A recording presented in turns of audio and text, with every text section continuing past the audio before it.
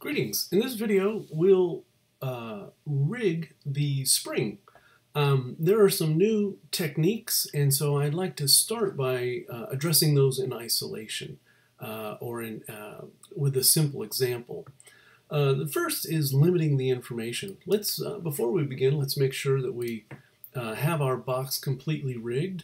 We can pick this handle here, and this represents the cylinder, which has all of the elements of the box top parented. We'll zero that out.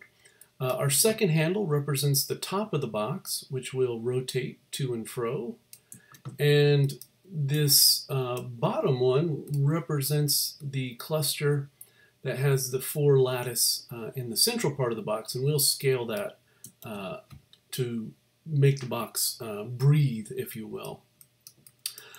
I want to talk about limiting information. In the actual exercise, we'll have a locator that drives the spring, and we want to limit it so that we can't pull beyond it, can't push too low, can't go too far left or right, because we don't want the spring to penetrate the box. So we'll limit where it can go, and we achieve that in the attribute editor. I'm going to click the attribute editor here. I have my cylinder, my box hinge selected. And it drops us in the shape. We want to come over to the box hinge.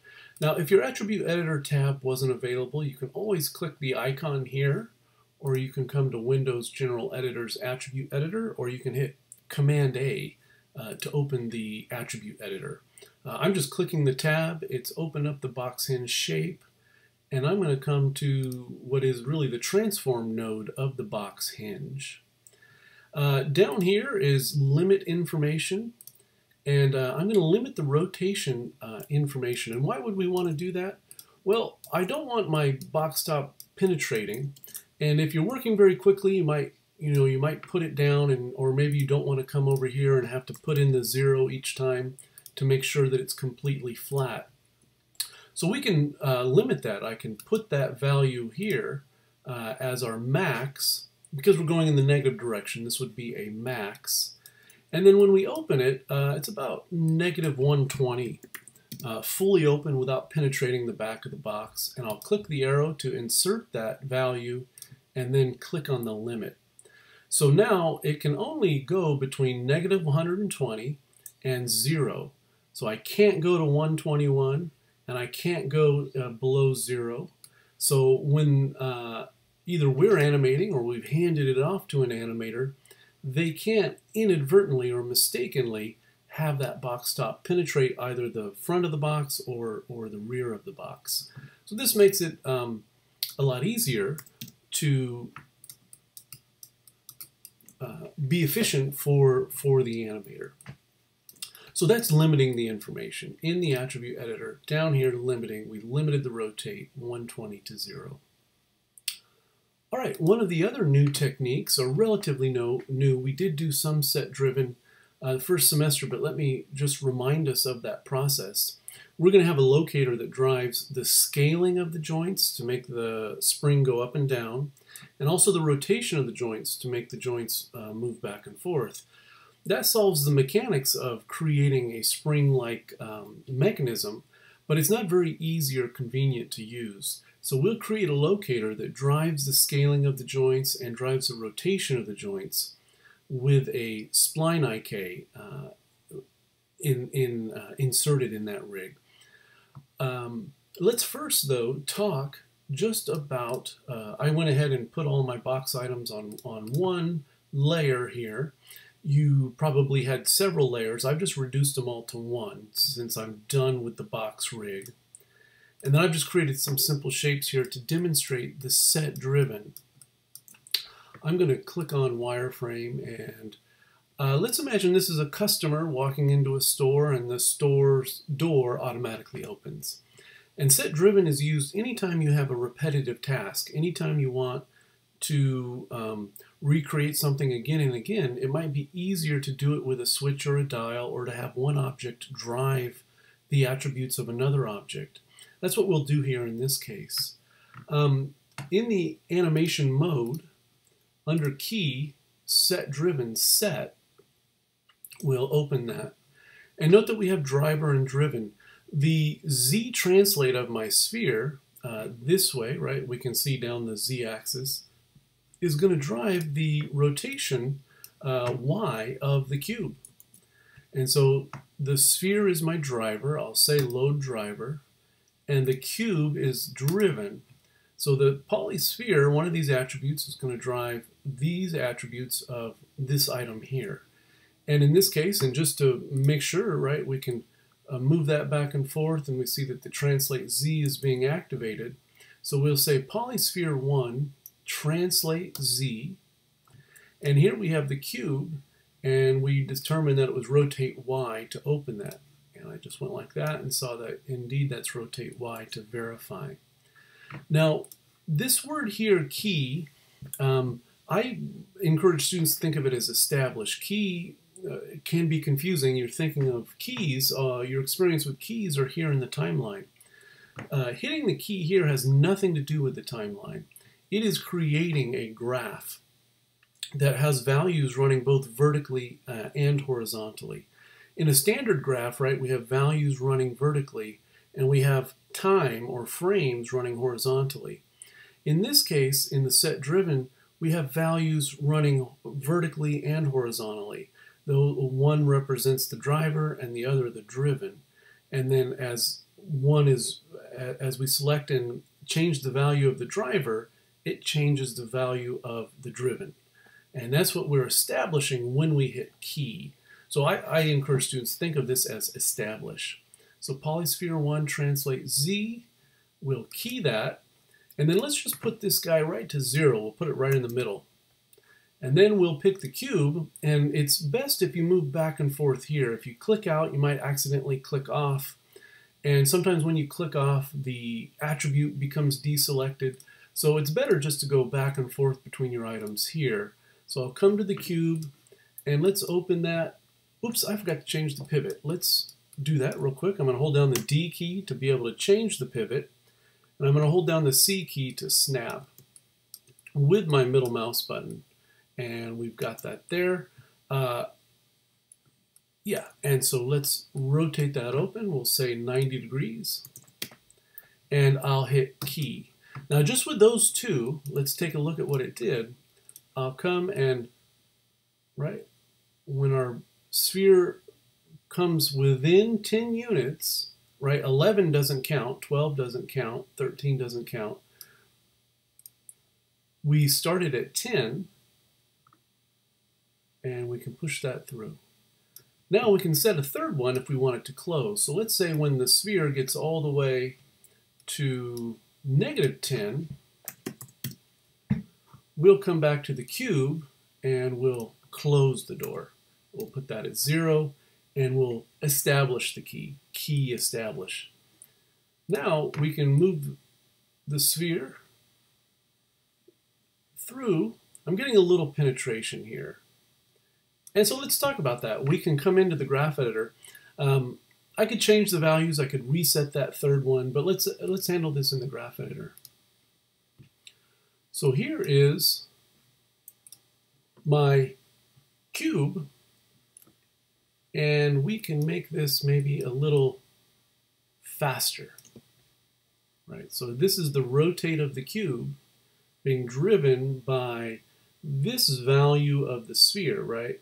It was at -10. Here's the sphere at 0. Our rotate equals 90. And then here's our sphere at +10. And then we have the rotate at 0. And hopefully that, yep, so now we're no longer penetrating. So that's set driven. I'd encourage you just to make two simple objects like this and practice setting the key. That that procedure, or that setting the key, moving the object, setting the key, it seems pretty straightforward, but the set-driven key dialog box is very specific in the way that those keys are laid down. So give that a shot and practice it. I'll go ahead and hide that, and let's jump into the rig. Let me first talk about the joints. I'm going to come into rigging and create joints, and I'm going to start 2 units up. And I noticed that in some of my lessons I've used 8 joints, 9 joints. I use either 8 or 9.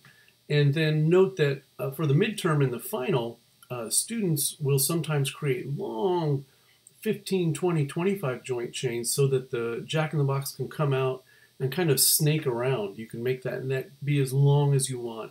But for here, we'll just do 8 or 9. And we're starting 2 units up from the bottom, and I'm grid snapping.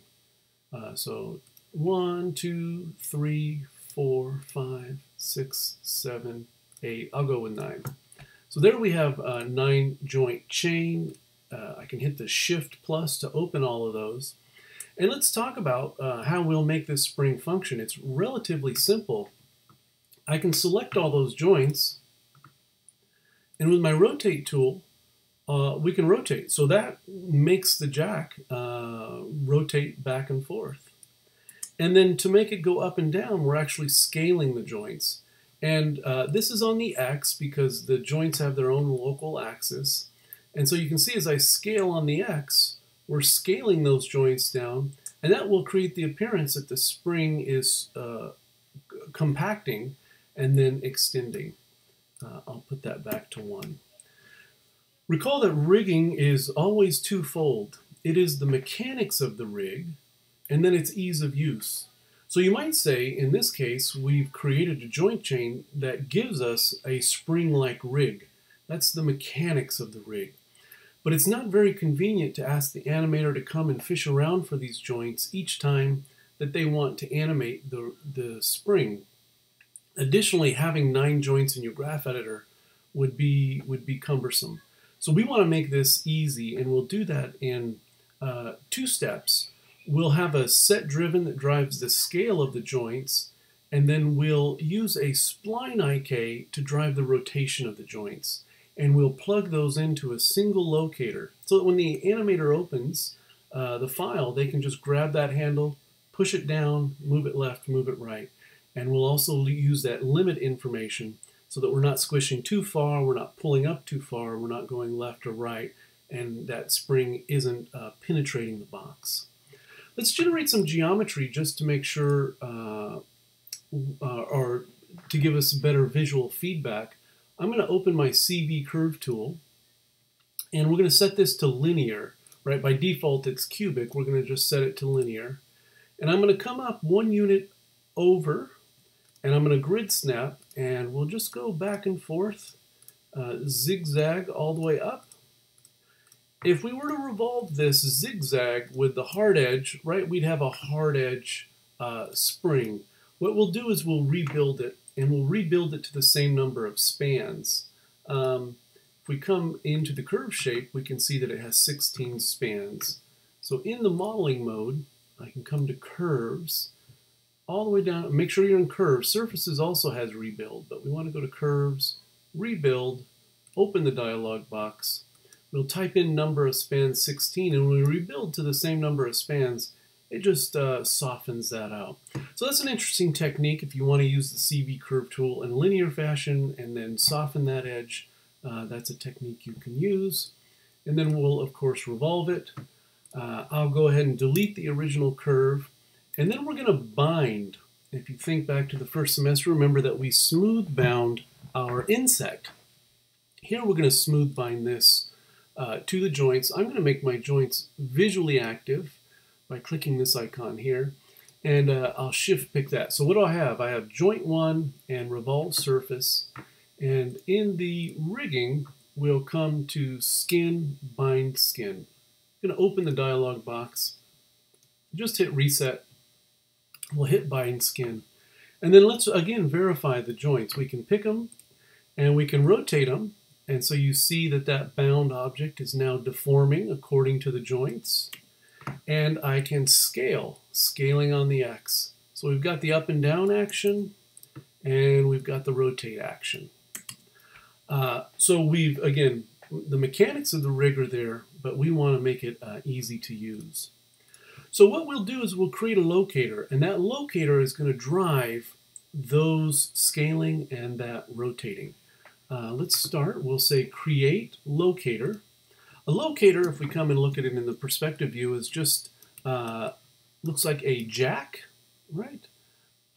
6 direction jack, and we'll put this, I'm going to move this up. I'm going to V-snap it to this joint, and then we'll slide it out here. And oh, looks like I missed it. I'll just grid snap that right there. Actually, since this is on the grid, we can just grid snap it here. And in the channel box, right, we've got some kind of arbitrary numbers here. We'll come up and say modify freeze transformations. So that zeroes that all out. We'll have the Y translate of this locator drive the scale of the joints. And then we can just pick it and move it up and down, and those joints will be automatically scaled. That'll give us the vertical action of the spring.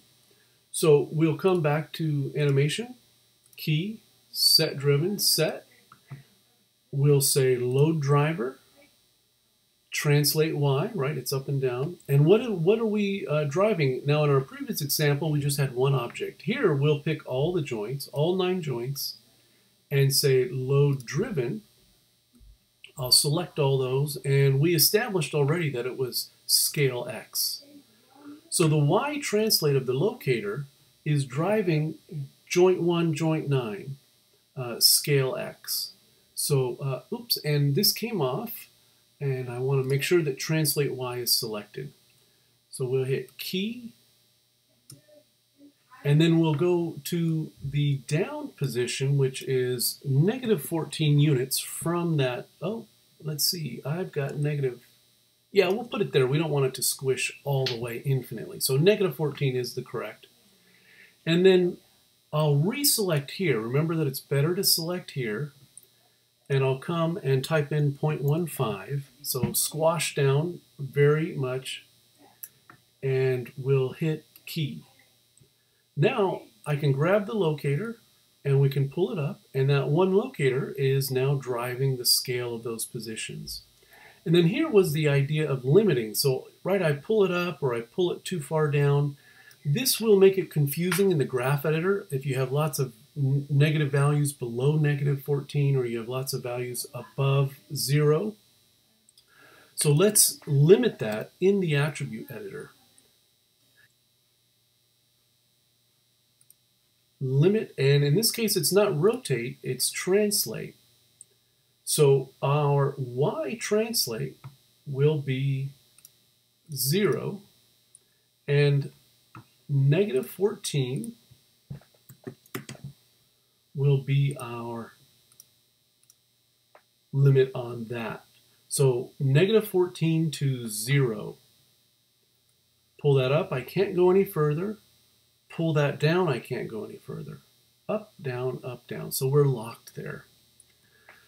Give that a shot. You can practice that in isolation. I would even recommend doing it a couple of times just until you get the hang of it. Locator translate Y is driving all the joint scale X attributes.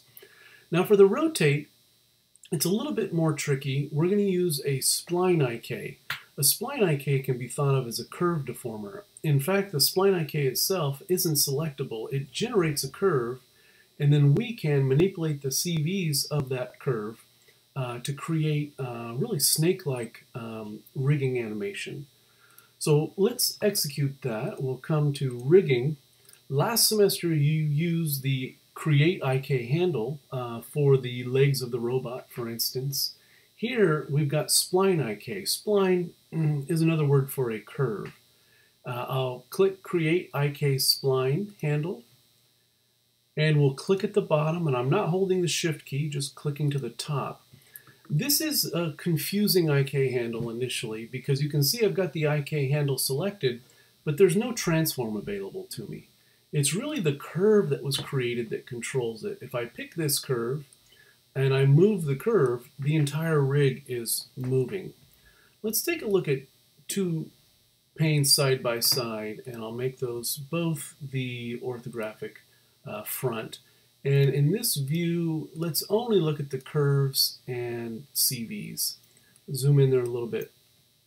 So I can grab a CV.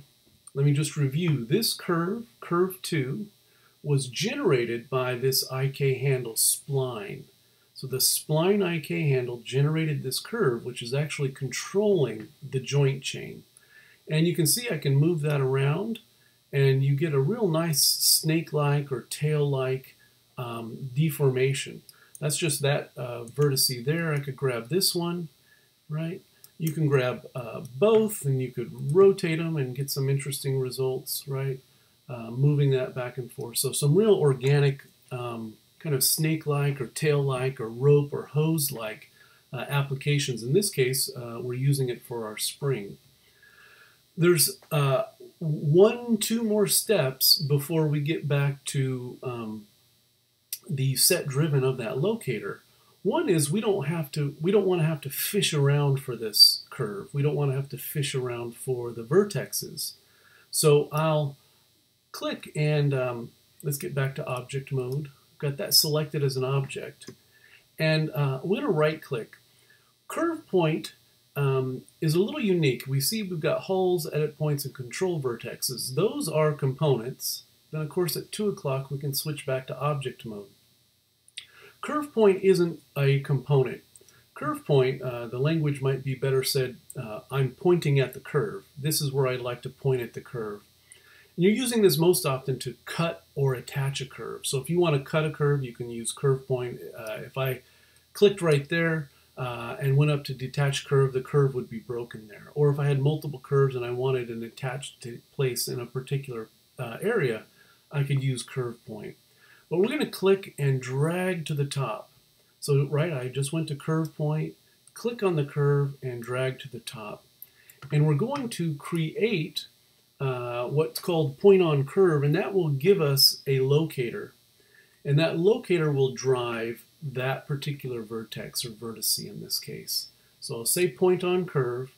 Doesn't appear as though anything happened. If we look in our outliner, we can see that locator 2 is selected.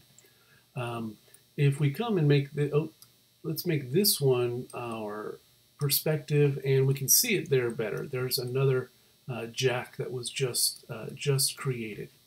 I'll go back to the front.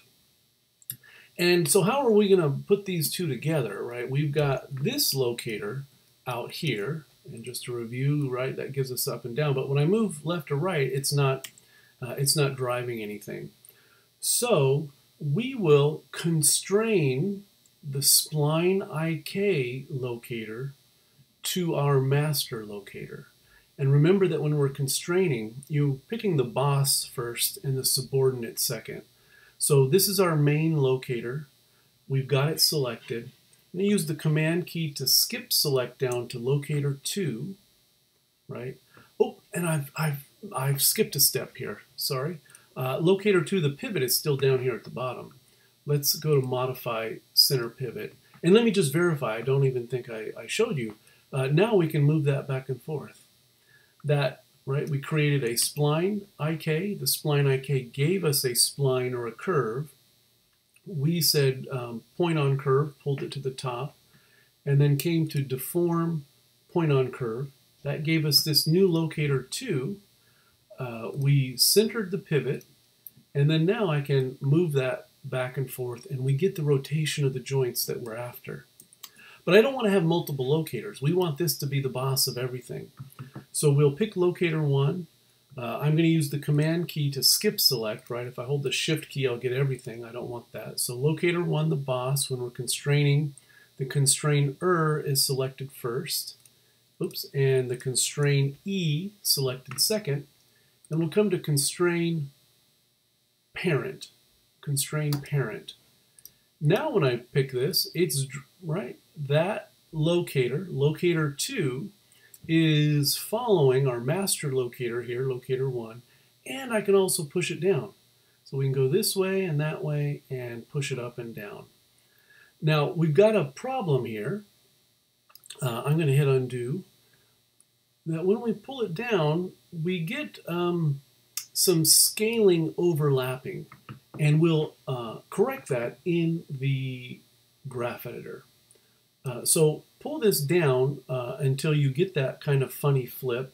We'll select all the joints, and then we'll open the graph editor. All of our joints here are selected, and all I need to do is pull this handle out with the shift mouse button until that opens up. Now, if your handles are locked for some reason, right, my handles are free, you can also right click and pull down to weighted tangents, and that will allow you to pull. If you have non-weighted tangents, you can't pull on it, and it would look like this. I am selecting it, but I can't pull it out. Right? Move tool, shift key, middle mouse button. I'm trying, but it's not even letting me. So right click and go to weighted tangents. Here you see the little square rather than the rectangle. I can select it and make sure you've got them all. And I need to make sure I have them all, and I need to make sure that they're all weighted. Select them, shift middle mouse button, and right, we're relaxing this part of the curve, which means that they're not, their scaling isn't running into each other. Now we might need to pull, we just want to pull enough, so I'm going to test it here, and indeed that's working up and down, so we don't have that funny twisting. Let me undo that, and let's just tackle that again. Pull this down to where you see the flipping, select all your joints, draw a bounding box so that you know you have them all. If you don't see a square here, you are in non-weighted tangents and you can't pull it out. So with all of them selected, right, bounding box, right click, pull down to weighted tangents, you'll see the square. Make sure you have the move tool, grab this handle and shift middle mouse button, slide it out until this pops back. And you don't want to go too far because then that'll affect the overall animation. Just far enough to where that relaxes. And then you want to test it just to make sure that that is not flipping.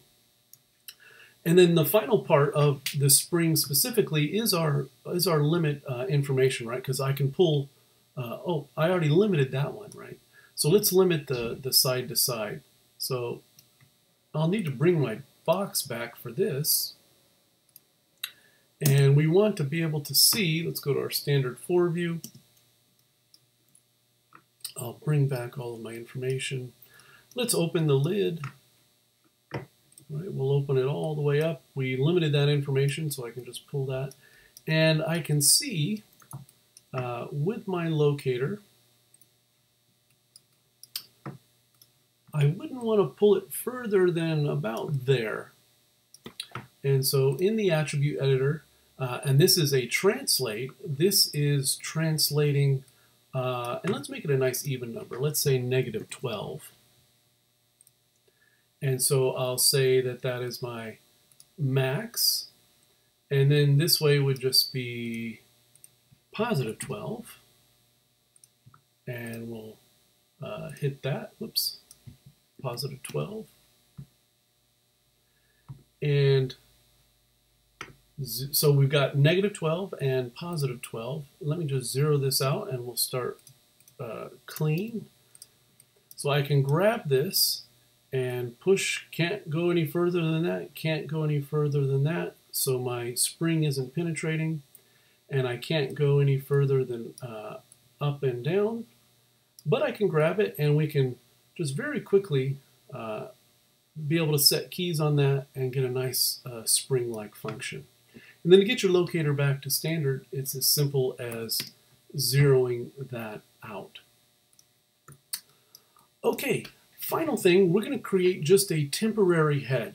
Our next exercise after we finish a practice animation will be to model our first generation head. For now, we're just going to create a very simple version of a head that will allow us to create a squash deformer, and we'll talk about constraining that. Okay, so let's go to Create, Curve Tool, CB Curve Tool. We'll open the dialog box and hit Reset. We want to be working with the cubic. We'd set it to linear to create the initial spring. We'll come up and just create a very basic head. I'm grid snapping right on the central axis. I'm grid snapping the second vertice out so that we have a smooth transition across that axis when we revolve. And we're just going to make a nice shape here, grid snap that last one. Hit enter, and we'll say surfaces revolve. I'm in the modeling mode, surfaces revolve. I can get rid of that initial curve, and then of course I also want to surfaces reverse. Now it's very common question to ask why we simply don't parent the head to the joint chain. We are going to constrain, and let me demonstrate the problem with parenting and then the solution that we have via constraints. When we parent something, the translate, rotate, and scale are all given over to the parent. So we pick our child first, in this case the head, and if we parent it to this joint, I'm using Command key and we'll pick joint 9, the translate, rotate, and scale of the head will be given over to the joint. I'll hit edit parent, and we can see that this follows, right? If I go back and forth, that follows. But if I push it down, you can see that it's squashing. And that's because our joints are scaling on the X in order to drive the spring geometry here, in order to drive that down. But we don't want the head to scale. So we don't want to parent all translate, rotate, and scale. In fact, we just want it to follow, which would be translate, and we want it to rotate. And in our constraints, we have the ability to just have point constraint or translate, orient constraint to rotate, and then we don't add the scale. The scale is left off. And so that scaling of the joint doesn't affect our head at all. I'm going to unparent it, so I'm just going to pick that head and come to Edit, Unparent. Now what can be a little confusing is when we're using that standard parent method of edit parent or hitting lowercase p, you pick the child first, which is the subordinate, and you pick the parent, which is the in charge node, right, and hit lowercase p. When we're constraining, it's the opposite. You're picking the constrainer first, or the boss, and the constrain E, you're picking that second. So the boss is joint 9. We're picking that first, and then I'm gonna command select our revolve, and I want to demonstrate something here about pivots. So I'm going to come to constrain in the rigging mode. Let me just show you. So parent gives over all 3. A parent constraint is a little bit different than going to edit parent. We'll discuss that further on in the semester. Remember that we parent constrain this locator to this locator. But we have point, orient, and scale. Point represents translate. Orient represents rotate. And then, of course, scale is scale. So if you did a point, orient, and scale constraint, that would be the same as parenting, because parenting does all 3. So they're separated out. So let's first add the point, and there's going to be a mistake here. I'll hit point, and where did the head go? Well, it went up. The pivot is what gets constrained. I'm going to hit undo, and you can see that the pivot point for the head was down here. So I need to, before I do the constraint, I need to move that pivot to the base of the head.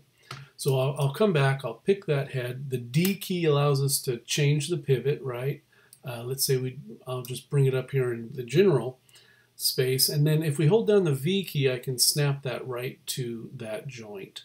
So I snap the pivot to the joint, so when we constrain it, there's no offset, right? With that pivot down at the bottom, we constrained it, and there was a great offset there.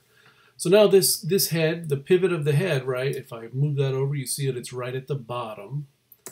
And I got it there by holding the D key and positioning it, and then I was very precise by holding the V key and snapping it to that joint.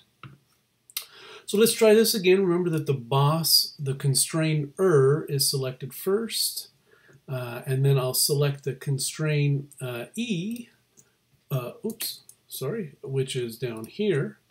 So the joint first, the boss, the constrainer, the head second, which is the subordinate or the constrainee, and we'll say constrain point. Doesn't appear as though anything happened because that pivot is at the exact same place as the joint, so it didn't jump, didn't move at all. And now we can see that it follows. And if I go down, you see that it follows, and it's not deforming at all, it's not scaling. But when I push and execute the rotate on my joints, the head isn't rotating at all, right? Which is kind of funny or interesting, but let's make it also follow. So I'll pick the boss, joint 9, shift select the head, which is the subordinate, and now we'll do orient. Now when we come and check, the head is also rotating. So I can just grab this and we can shove it down, we can move it left or right, and that head is following, but when we push it down, right, this is squashing, that spring is deforming, scaling on the X, remember, from 1 all the way down to 0.15.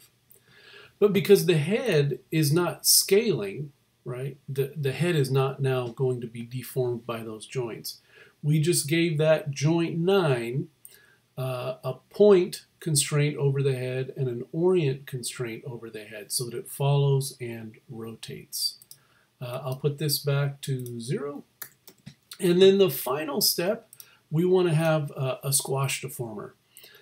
So in our deform for the head, we're going to come and go to deform, nonlinear squash.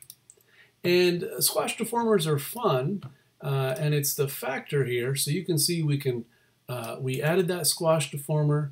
I'm in the inputs of the channel box. I've selected factor, and with my middle mouse button, I'm scrubbing, right, to change the value of the factor, which in real time is now squashing my head. But there's some funny offset here. We want the squash deformer to take place from the bottom. And I'm going to just pull this out so that we can see it. Here is the squash deformer. This is the top boundary and the bottom boundary. And so what we want to do is put the middle at the base of the neck, right? Because when we're squashing it, it's squashing from way down here. Let me bring that back and just demonstrate that again. This circle is where the deformation center is. So if I grab that, you can see that it's right giving us this funny offset. So I'm going to hit undo. And I want to move the squash handle, right? You can see, take a look at it here in the outliner. And I want to move it up and have the center also be where this joint is. So I'll hold down the V key and we'll just snap it. I snap the center of the squash handle to this joint position with the V key. Snapping to joints as a vertex or point snap. So now we can take a look at the factor, and you see that it's squishing and squashing from the bottom, which is where we would want that to occur. And then we'll take the low bound. I'm going to hit the 4 key so you can kind of see that low bound. We'll pull it up, and then we'll take the high bound and pull it down. And we'll just check to make sure that was okay. And you can see that that's working. So there we got some squash on our head. If the squash deformer is separate, right? It's not automatically added to our rig. So you can see here as I move back and forth, that squash deformer is left behind. And if the geometry is not sitting within the boundary of the squash deformer, you get a funny offset from that. So all we have to do in this case is parent it to this. Now, scaling the squash deformer isn't going to have any effect on it. So we can indeed pick the squash deformer, pick joint 9 second, and come and parent it. And now you'll see it follows, right? It follows our chain.